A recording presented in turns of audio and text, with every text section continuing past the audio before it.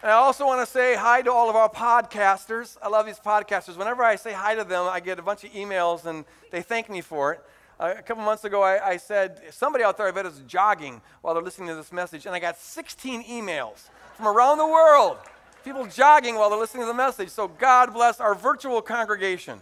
Amen. There's a lot of them. I love it. I love it. Spreading the word. If you have your Bibles, you can turn to the book of Luke. We're going to be looking at a passage of Scripture here that's traditionally called the Mount of Transfiguration, when Jesus reveals his glory. And I want to entitle this message, A New Kind of Glory. A New Kind of Glory. This passage, folks, is so packed with theological, juicy meaning, it's not funny. And there's no way I can possibly unpack all of this in the next 45 minutes. It would take at least 3 hours, and maybe even then some. But I'm going to try to pull out the best nuggets I can. It really is a very profound passage. Mount of Transfiguration. So it starts in verse 28, reading the book of Luke. This is just what we do here at Wilderness Church, nothing fancy. Just go through a book of the Bible. And now we're up to this wonderful passage. I sometimes have messages that are more aimed at the heart, whether for healing or motivation, and there's other messages that are a little bit more aimed at the head, that are kind of content-filled. This is one of those sorts of messages. So, oh no, my head's going to hurt again. But I encourage you, in the middle of the bulletin, we've got some note pages. If you want to take notes, this is a good kind of message to take notes on. So here we go. About 8 days after Jesus said this, pause, this refers to what we talked about last week. And what we talked about last week was when Jesus revealed that even though he's the Messiah, he's going to suffer and die, which shocked the daylights out of all the disciples. So 8 days later, or thereabouts, he took Peter, John, and James with him and went up into a mountain to pray. As he was praying, the appearance of his face changed, and his clothes became as bright as a flash of lightning. It's bright. 2 men, Moses and Elijah, appeared in glorious splendor, talking with Jesus. They spoke about his departure, which he was about to bring to fulfillment at Jerusalem. Now, it's interesting. It says they spoke to him about his departure. It's kind of a strange scene that leaves a lot of questions unanswered. Like, why were they talking to him? Were they encouraging him, or were they just finding out about it? Or, there's a lot of questions that we can't get into. But it says that they talked to him about his departure. It doesn't say his death. And the word departure in Greek is exodos, which we get the word Exodus from. And that's going to be important, we'll see later on, because the meaning of this passage is found by looping back to the book of Exodus and to the exodus of the Jews out of Egypt in the Old Testament. And so I think there's some of that symbolism being hinted at even already. Moving on. It says, Peter and his companions were very sleepy, which tells us that this probably happened at night. But when they became fully awake, they saw his glory. So the focus is on the glory of Jesus, and the 2 men standing with him. As the men were leaving Jesus, as Elijah and Moses were either ascending or starting to disappear or who knows what, but as they were leaving Jesus, Peter said to him, Master, it is good for us to be here. Let us put up 3 shelters, one for you, one for Moses, and one for Elijah. And then Luke makes a note, he did not know what he was saying. Which is really typical of Peter. You read the Gospels, this guy was always talking first and thinking later. He was always saying the wrong stuff. I love Peter. While he was speaking, so while he's trying to coax Jesus into making this sort of a permanent residence here, a cloud appeared and covered them, and they were afraid as they entered the cloud. So this cloud engulfs them, and they're terrified. A voice came from the cloud saying, This is my son, whom I have chosen. Listen to him. When the voice had spoken, they found that Jesus was alone. So somehow Elijah and Moses disappeared in the cloud. The disciples kept this to themselves and did not tell anyone at that time what they had seen. And here's that motif we've seen it over and over again, the motif of secrecy. Jesus intentionally keeps a lid on things because he's buying time. He doesn't want to get himself crucified before the right time. He's got to go to Jerusalem for that to happen. And so they keep this whole thing quiet. A new kind of glory. Pray with me here for a moment. Father, I just pray a blessing on everyone who's listening to this. in this auditorium or through podcasting or maybe 8 years from now in some other venue. I just bless them in Jesus' name. And I pray, Lord, that you open our ears and open our minds and open our hearts to receive your word. Your word is alive and active and sharper than any two-edged sword. And we're saying, Lord, this morning, cut. Do surgery on us. Do what we sang about before. Search us and remove anything that's not of you. And God, let this be a kingdom moment that's filled with your spirit, that builds your kingdom. Help us, Lord God, to see more clearly than maybe we've ever seen before the nature of your glory, and to see more clearly perhaps than we've ever seen before the nature of what we're supposed to be doing in this world, the nature of the kingdom. But Lord, I know that my words can't do that, and so my total trust and my total confidence is found not in a speech, it's found in you, Holy Spirit, taking these words and infusing them, impregnating them with your authority and your power to change our lives. In Jesus' name we pray. And all God's people said, amen. Amen. Excellent. I want to first paint a big picture of what's going on here, and then I'm going to break it down into a couple, just pull out some juicy nuggets. But first I want to look at the basic meaning of this text. What's going on in this text?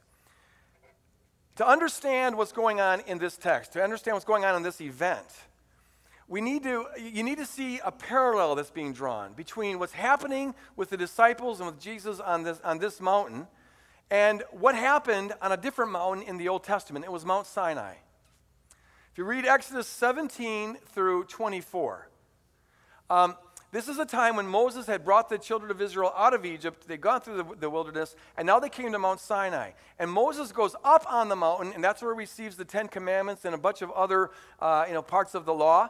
And it's where God entered into a covenantal relationship with Israel. It really was the beginning of Israel as God's chosen people. It's where the covenant was finally finalized. And there's a lot of parallels between the covenant that was made and the event that happened on Mount Sinai on the one hand, and what's going on this mountaintop on the other hand. Here's a few of the parallels. Moses is found in both. They both occur at the top of a mountain. The main characters in both instances become radiant with the glory of God. There's a great cloud, it says, in both instances that surrounds the people. And the crowd is identified in the Old Testament as the glory of the Lord. There's a voice that speaks out of the cloud. And in both instances, the event is centered on an exodus. In the Old Testament, the exodus, it culminates the Jews' exodus out of Egypt. In this case, it's the beginning of Jesus' exodus towards Jerusalem and ultimately out of this world when he dies, rises again, and then ascends up into heaven. All that's part of his departure, his exodus. So there's a lot of parallels that are going on. And the basic meaning of this text is really twofold. On the one hand, the text is meant to confirm once again the true identity of Jesus. Jesus had just dropped a bombshell on the disciples, telling them that he's going to suffer and die. They all thought the Messiah was supposed to come and defeat the Romans and install Israel as a sovereign nation. And so Jesus is telling them, I'm not that kind of Messiah. So this event is going to help the disciples be sure that even though Jesus is going to suffer and die, he really is the Messiah. So it confirms his identity. But more specifically, the event shows that part of Jesus' identity is to be a new Moses. That's what the parallel is all about. He's a new Moses, and he's founding a new Israel. He's carving out a new covenant, and he's going to be involved in a new Exodus. And so really this parallelism is confirming a motif that we've seen throughout chapter 9, and that is that the kingdom of God is a new Israel, and Jesus is a new Moses. And we're a new tribe, going through a new wilderness, and we're part of a new Exodus. All that is wrapped up into this. Now I want to draw out 4 particular nuggets from this text. And the way I want to do it is by asking 4 questions.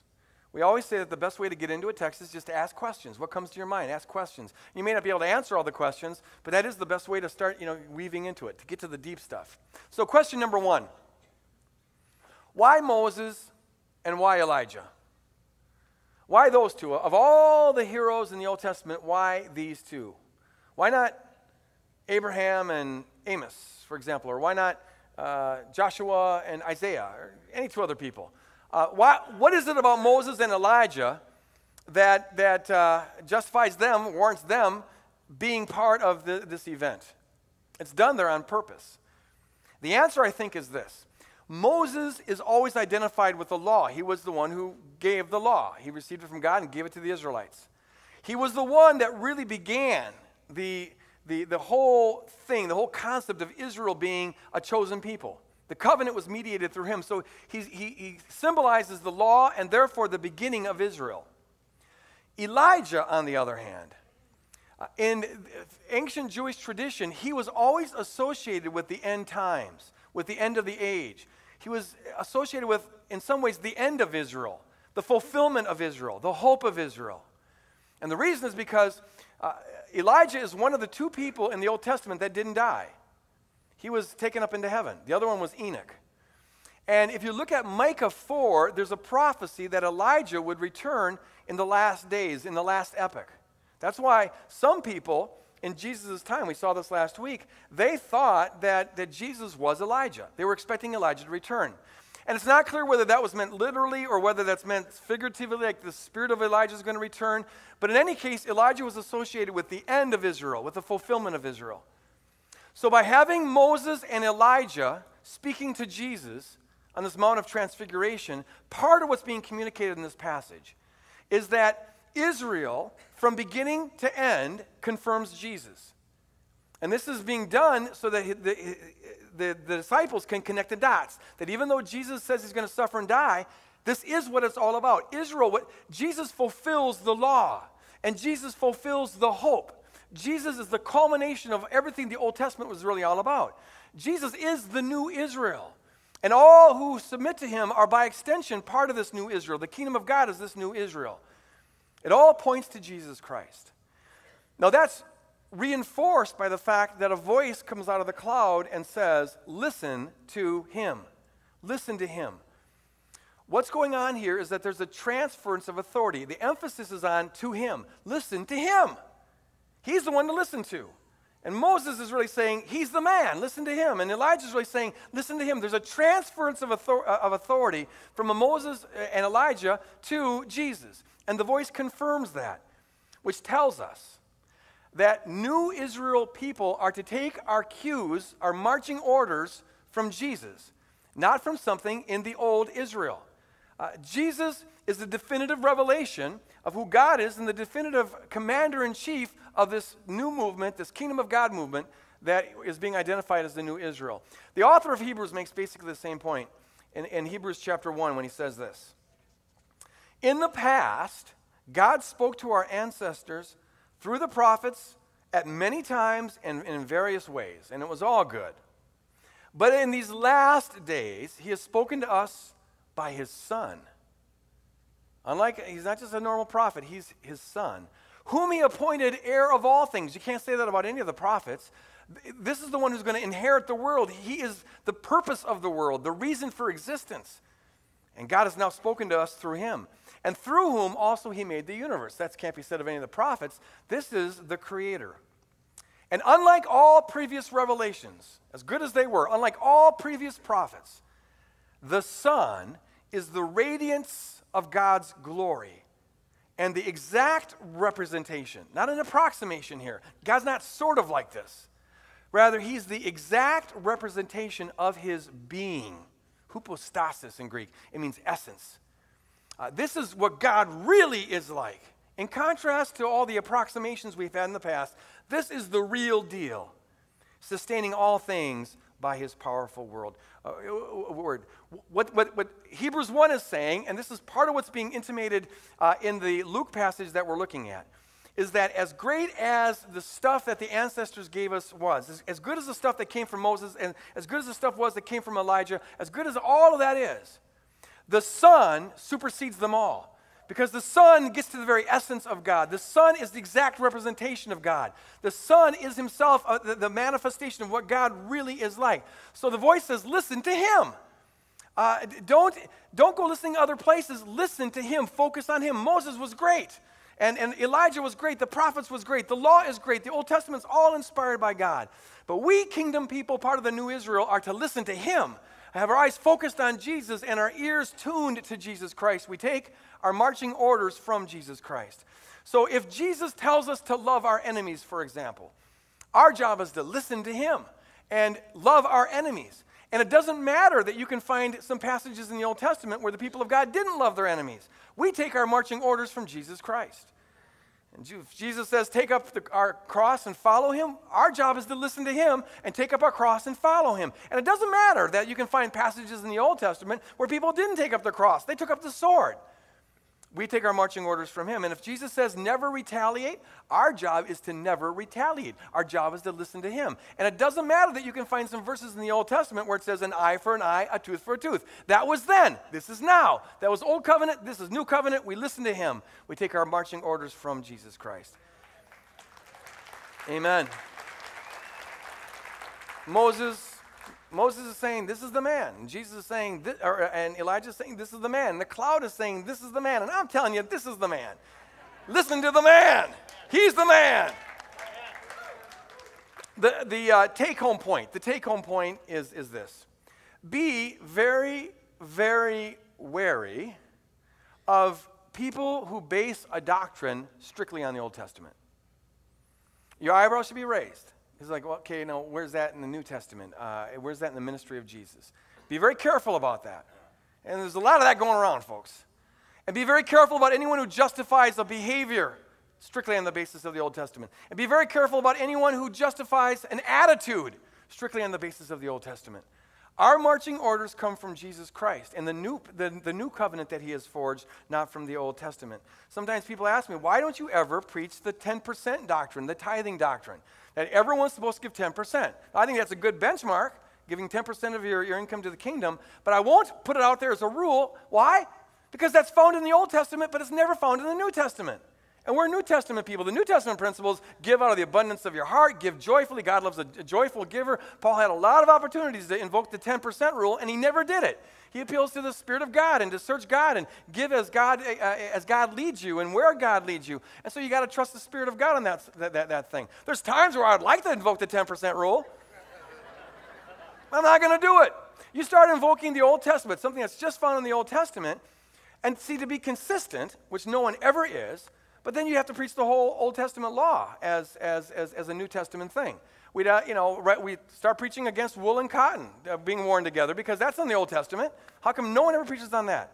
Or as I mentioned a couple weeks ago, we ought to be preaching that women in their time of the month should be wearing clothes, a special cloth that advertises to everybody what's going on, because that's in the Old Testament.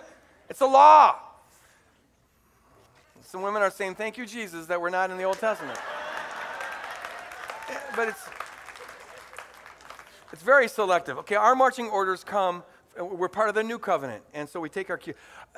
Only when something is consistent with what we find in the New Testament and is reiterated in the New Testament, only then can we say for certainty that it has authority over us. Let's go to the second question.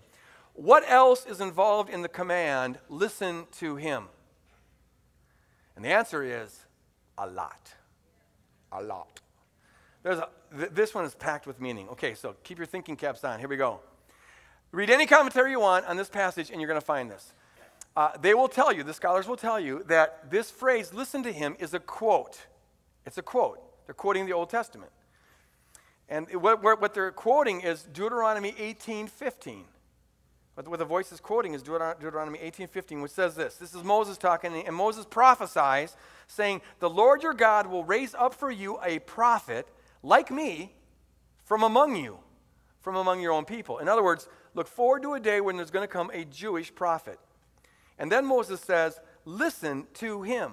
You must listen to him. Now, Jesus was this prophet that was prophesied by Moses, and so he's a prophet like Moses.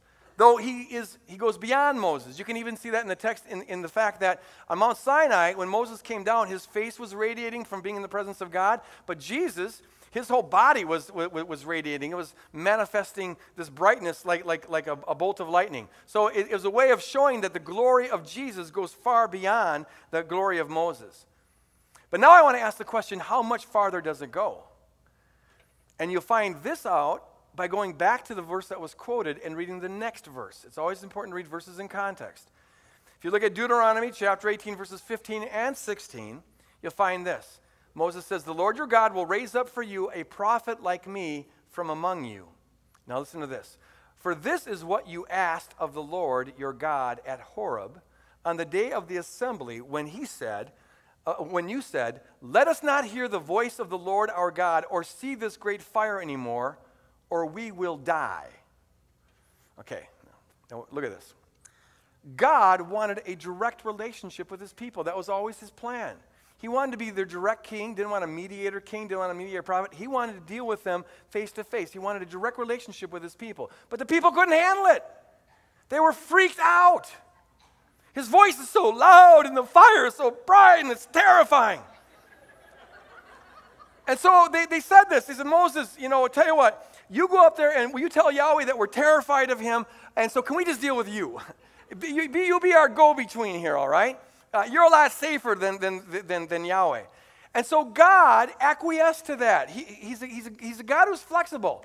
So he says, all right, I overwhelm them, I terrify them. Hate when that happens, but they're terrified, so I'll give you a prophet to kind of be a mediator here. You ought to know this, that there is in the fallen world almost an incurable religious impulse to do that.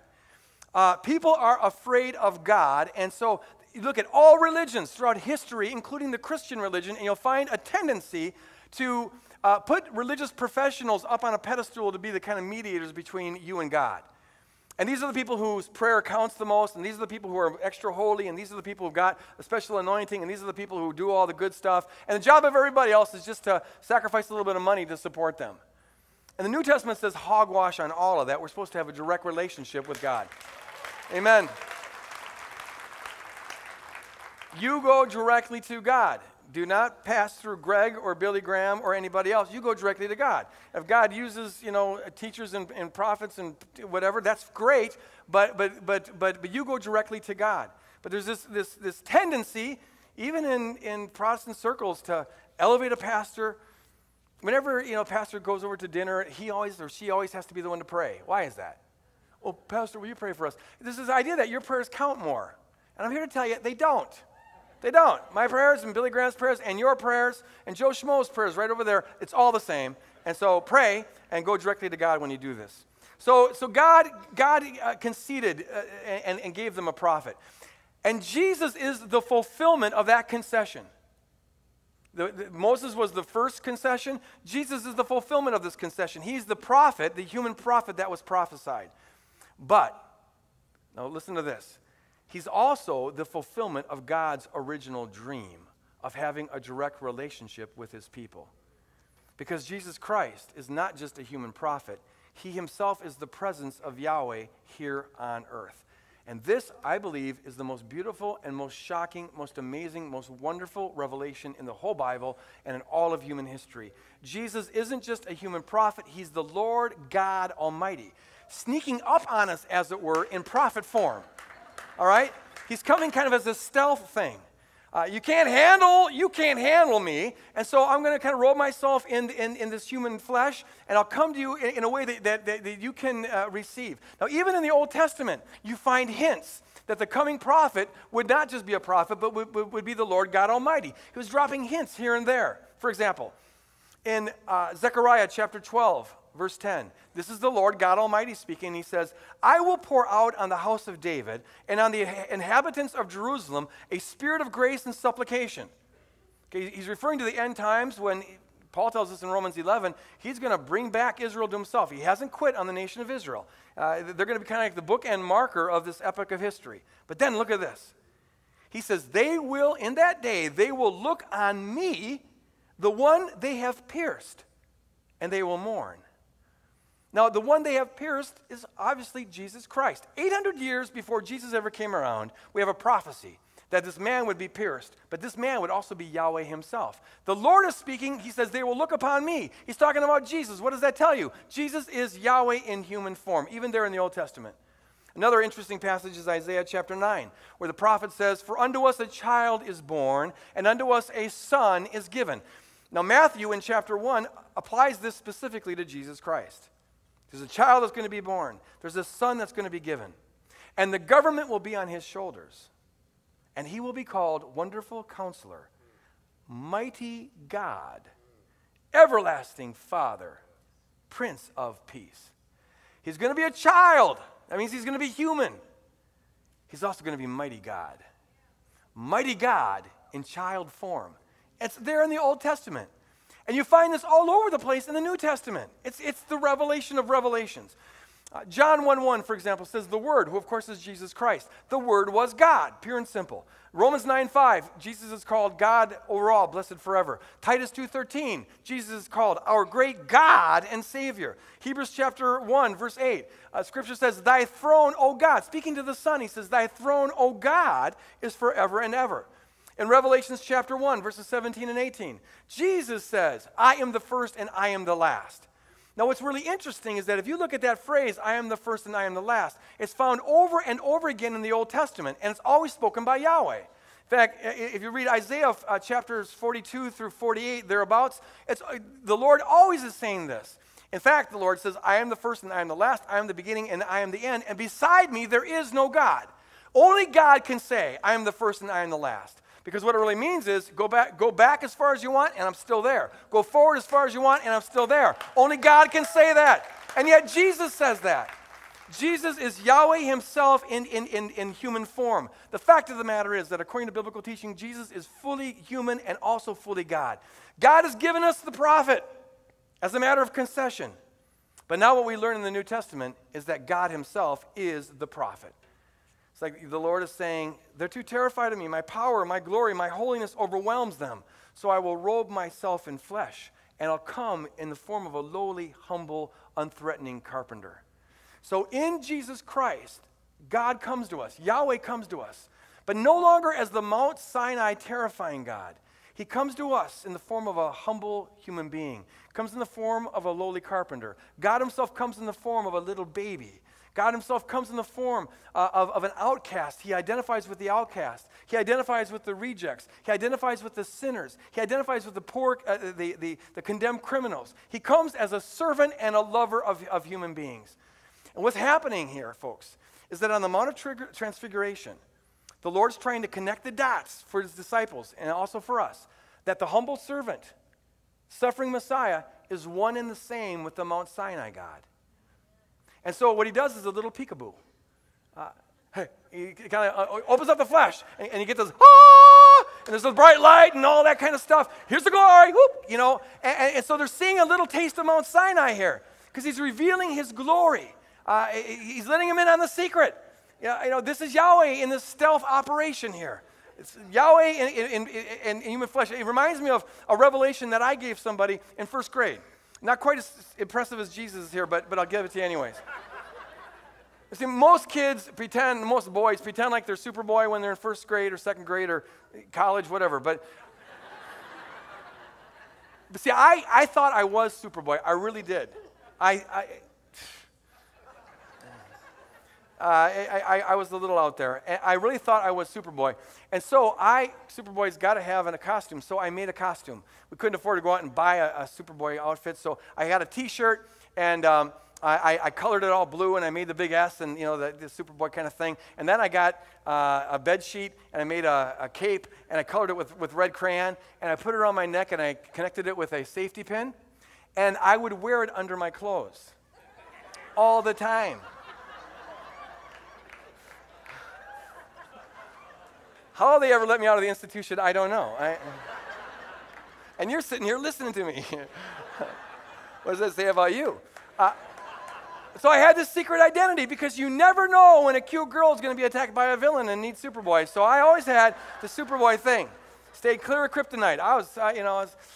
But there was one girl in first grade, St. Patrick's School in Ohio, where I was in love with. Teresa Griffith was her name. God bless you, Teresa Griffith, if you're listening right now. I thought we were going to get married. And so I thought I had an obligation to let my future spouse in on the secret. So one day out in recess, I took her to the side, and I said, I want to show you something. And I unbuttoned my shirt. She was getting worried at this point, but I let her see the big S. And all I did was I just shook my head yes. Mm-hmm. Proof. It's proof. Oh, yeah. Lucky girl. I got you covered. Well, that's something like, a little bit like what Jesus is doing. He's sort of, unbuttoning the flesh, if you will, and going, ah, and the glory comes out. Because he's trying to help the disciples connect the dots. The Mount Sinai, God is one and the same with the one who's going to suffer and die, the humble servant. And what's most amazing about this, folks, is this. Jesus isn't just taking on, it's not just a stealth operation as though Jesus is putting on a human outfit. As though the humanity of Jesus doesn't really reveal who he's like. But rather, he doesn't put on a human outfit. He doesn't just pretend to be human. He really becomes human. It says in John chapter 1 that the Word became flesh. The flesh didn't hide the Word. The Word became the flesh. The Word became humanity. That's why Jesus can say, if you see me, you see the Father. It's not that the Father is hidden inside or behind the humanity, as though God was wearing a human mask of some sort. But rather, Jesus is saying, my humanity reveals my divinity. My humility reveals my glory. I really am like this. The agony I'm going to go through reveals my true character. The way I serve the suffering and the outcast and the poor, that's who I really am. What I'm doing as a human doesn't conceal who I really am. Like there's the real God is the Sinai God hiding somewhere inside Jesus, like you'd find a nut inside of an acorn or something. No, they're one and the same. God reveals what he's really like when he becomes a human being, what he's really like when he serves people, what he's really like, his heart of hearts when he dies for the very people who are crucifying him on Calvary. God is sort of saying something like this. There was times where I had to reveal my awesome, tremendous, terrifying holiness and power in the Old Testament, but now I'm coming stealth as his prophet, and now I'm going to show you what I'm really like. Yahweh is saying, my innermost heart has always been to love you, not to terrify you. My innermost heart has always been to embrace you, not to reject you, to heal you, not to smite you. My innermost heart has always been to unite myself with you in love, not cast you aside. My innermost heart has always been to die for you, not have you die from me. That's why Hebrews 1 says, the passage we read earlier, that the Son, in contrast to everybody else, the Son is the exact representation of the Father's very essence. He's not an approximation of one or two attributes of God. This is what God really is like. When God reveals his innermost heart, when God really opens himself up, you don't get the Mount Sinai thing. You get Jesus Christ dying on Calvary, which is why if we want to know what God is really like, we shouldn't be taking our cues from the Mount Sinai revelation. We're to take it from the Mount Calvary revelation, because that's where the real glory of God is found. If you're here today or you're listening by podcast and you're not related to Jesus Christ, the Bible says it's a scary thing to be in an unredeemed state in the presence of God. You still need to worry about that Mount Sinai thing, the holiness of God. But if you know Jesus Christ, if you've surrendered to Jesus Christ, if you're in Jesus Christ, if you're walking with Jesus Christ, well, the Bible says perfect love casts out fear, and what Jesus Christ is perfect love. There's no place for terror, that kind of fear, in the heart of any believer. John says even when our own hearts condemn us, God is greater than our hearts. Praise God for that. There's no condemnation to them which are in Christ Jesus. Believers need to have an awe and a respect for the tremendous awesomeness of God. But that's not a terrifying kind of thing. That's just a reverence kind of a thing.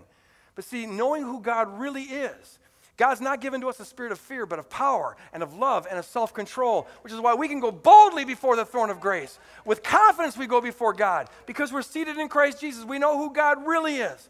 And while he's got this terrifying holiness, he now reveals to us his heart of hearts is to be for us, not against us. He's our Redeemer. He's our friend. He's our Savior. He's our Father. He's our heavenly spouse. He's the lover of our soul. Every ounce of his being, his essence is revealed in the Son. And we see here that he's for us and not against us. That's why we need to find all of our cues, all of our information about what God is like, all of our information about our worth is to be found in Jesus Christ. Listen to him. All your life is to be found in him. Your worth, your significance, your value, your security, get it all in him. Listen to him. What's the point of the cloud? Question number 3. What's the point of the cloud? The point of the cloud is really just to confirm everything I just told you. The cloud in the Old Testament always represented the awesomeness, the terror of God, the tremendous power and holiness of God. Which is why whenever the cloud showed up, the people were afraid. That's why the people begged God to give them a prophet. They don't want to deal with the cloud. It's too loud. It's too much brightness. We're scared. That's why when the cloud shows up here, the disciples are good Jews trained in the Old Testament. So what do? Like Jews in the Old Testament did, they freaked out. Oh, the cloud! We're going to be crushed. He's going to smother us. He's going to boil us. He's going to torch us, something. But see, here's the thing. That's Mount Sinai stuff. On this mountain, the cloud comes, but the cloud simply confirms Jesus. The center of the cloud and the meaning of the cloud is found in Jesus Christ, and Jesus Christ is the one who said, I'm going to suffer and die for sinners. The glory of Mount Sinai, which was so terrifying, is now transferred over to the glory of Jesus Christ. And we see the true glory of the Mount Sinai God in Jesus Christ. The true glory of God when he serves the poor, when he heals the sick, when he sets captives free. The true glory of God is found when he throws parties with tax collectors and prostitutes. Very different from the Mount Sinai God. But this is why he's trying to connect the dots for his disciples, and he's trying to do it for us right now. The true glory of God is found. The cloud is centered on the Christ who takes up his cross and dies for his enemies. Which is why, again, I reiterate, if you want to find out what God is really like, don't take your cues, New Testament person, from Mount Sinai, the top of Mount Sinai. Take it from the top of Golgotha, from the top of Calvary. Which leads to my final question. Why did Peter want to build 3 shelters? I love Peter. Now see, Peter was always one. You read the Gospels, and Peter's always the one who is most resistant to any talk about suffering. He's the one most committed to the militant Messiah. He wants a Messiah who's going to defeat the Romans and reinstate Israel as the sovereign nation, maybe the sovereign nation over the whole earth. That's what he thought the Messiah was supposed to do. And Jesus kept contradicting him, and Peter kept getting upset. If you read Matthew 16, which is the parallel to the passage we read last week where Jesus first reveals that he's going to suffer and die. In the Matthew account, Jesus says, I've come to suffer and die. And Peter has the audacity to say, we're not going to let you do that. We are not going to let you do that. And so Jesus tops him and says, get behind me, Satan. Poor Peter. He just, and this is 3 verses after Jesus said, oh, blessed are you, Simon Bar-Jonah, for flesh and blood didn't reveal this to you, but my Father in heaven. 3 verses later, get behind me, Satan. How quickly things change. But this is Peter's mindset. So Peter's got this militant view of the Messiah. So when he sees the glory, he is going to interpret that through his military grid. And now he's thinking to himself, yes, this is what I'm talking about. This is what the Messiah is supposed to do. Give us more of that glory stuff. Forget that suffering, dying stuff. This is Mount Sinai stuff. He's picking up the cue. Yeah, this is what we do. You had us fooled there with all that suffering talk. Now, shine forth your glory. Show us what you're really like. Yes, the glory. And with that glory, we can trample the Romans. And with that glory, we can reinstate Israel. This is heaven here. And we got Moses here and Elijah here to boot. Let's freeze frame this moment. So when he sees Elijah and Moses starting to fade away, it's like, don't go, no, stick here. We'll build you houses. Let's make this a permanent residence. Let's live on the mountaintop. This is glory land here. We'll start our mile-high joy, holiness kingdom club right here. And Jesus, you're good at multiplying food and fishes and stuff, so you just keep feeding us, and we'll stake it out right here. You see, forget about those, he's really saying, forget about those losers down at the bottom of the hill. Those needy people down there, they all got demons, they're sick, they all, constant clamoring for us. And forget all this talk about suffering and dying. No more of this. We're in the glory land. Show us more of that glory. And so let's have some houses here. Freeze frame this moment. And Luke says very appropriately, he did not know what he was saying. He did not know what he was saying. Because, see, what he was saying contradicts the very meaning of what was going on there. The reason Jesus is talking about, Moses and Elijah are talking about death, and then he shows the glory, he's trying to get their neural nets to associate together. Suffering Messiah, Mount Sinai glory, one and the same. He's trying to get them to connect the dots. Peter clearly is not connecting the dots. The whole point of the passage is to say that the Mount Sinai God does not stay up on a mountain. He rather comes down as one of us.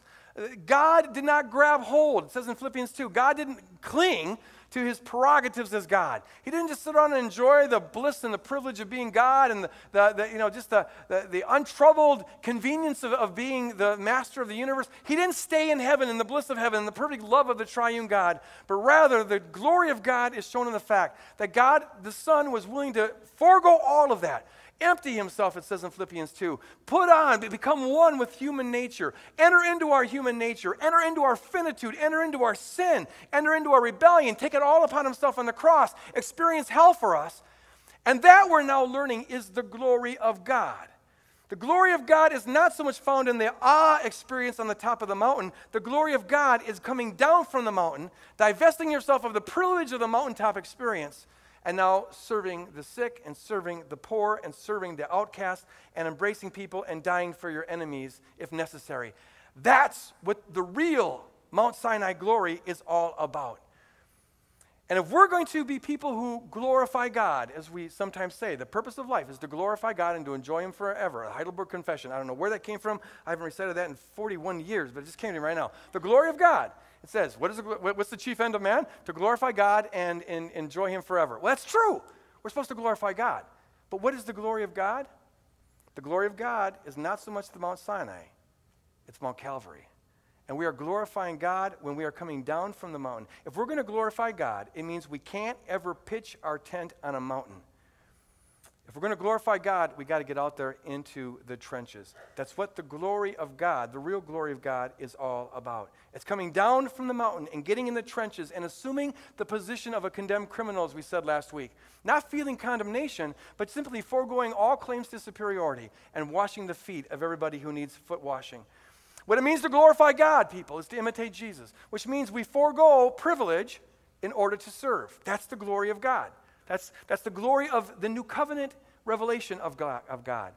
It might mean that you forego just cashing in on the privilege of your wealth, and you glorify God by how you share that and how you invest it in the kingdom.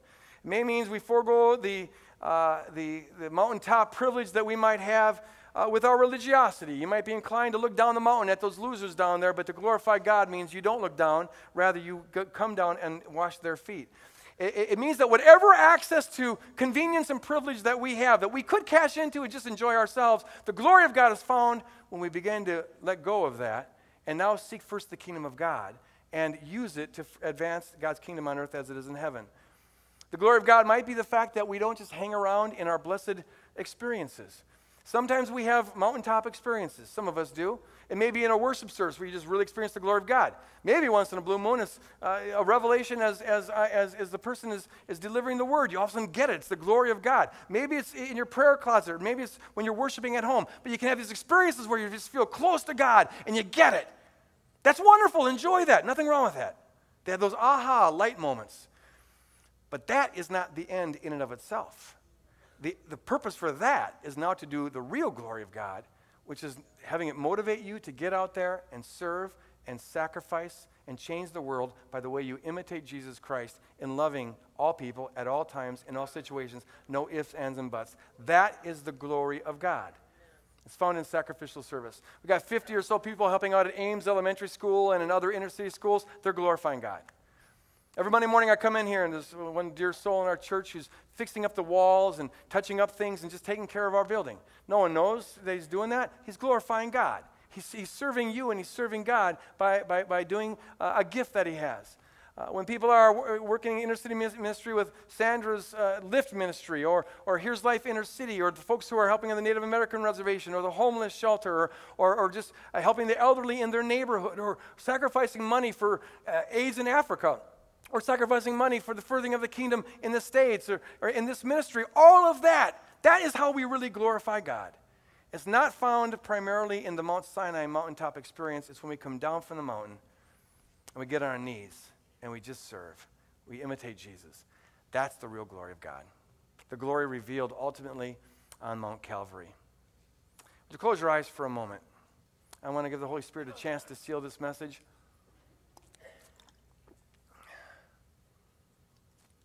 Have your way, Holy Spirit. Work in our hearts. Try to be very honest in these moments. And I just want to ask the obvious question to ask after this message is, are you glorifying God? That's not about what you believe. That's about how you live. And I want to ask the Holy Spirit here to reveal to us if there's any part of our life where we're missing an opportunity to glorify God. And it may be because you're addicted to some sort of privilege you have, some sort of benefit you have, and you're cashing in on yourself. I want you to remember that that's not what God did. God laid it aside to enter into where we were at. And God calls us to lay power and privilege and any other access to stuff we have in order to enter into solidarity with others. Is there an area of your life that God would call you to do that with? Maybe a person, it may be a ministry, or maybe something you have that God, without knowing exactly what you're supposed to do with it, maybe the Lord is saying, I want you to, no, set that aside and forego it, maybe sell it, and I'll tell you what to do with it. Whatever it is, Holy Spirit, just reveal to us what we need to know right now. And be honest. And when something comes to your mind, just commit to it. Just say, Lord, when I'm sure this is you, I will do that. I'll come down from that mountain. I'll get in the trench. I'll bleed. I'll glorify you. If you're here this morning and you're not in a relationship with Jesus Christ, you need to be. You really need to be. Because it is, the Bible says, a scary thing to fall into the hands of a righteous God in an unredeemed state. Just right now, surrender your life to Jesus. You just turn over control. Confess that you're a sinner, ask Him to forgive you, and surrender control of your life, right where you're at. And if you're doing that right now, I encourage you to come up. And if our prayer team would come up right now, these folks would love, tell them what you did, and they'd like to pray with you and help you get started on your walk with God. Kingdom people, you just listen to what the Holy Spirit's telling you and commit to it. Do your work, Holy Spirit.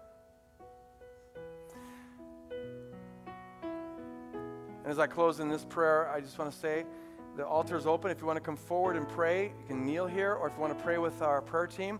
But any matter whatsoever, I encourage you to do that. I also encourage you to spend a little time out in the gathering area, just seeing people who are by themselves and welcoming them. But Lord, as we leave this place, we ask God that your real glory, your true glory, the Calvary glory, would shine through us, Lord. The glory of your humility, let it shine through us. The glory of your generosity, let it shine through us. The glory of your willingness to be inconvenienced, let it shine through us, Lord God. Build your kingdom in us. Build your kingdom through us, that we may glorify you now and forever. In Jesus' name we pray. And all God's people said one last time, amen. God bless you guys. Go out and build the kingdom.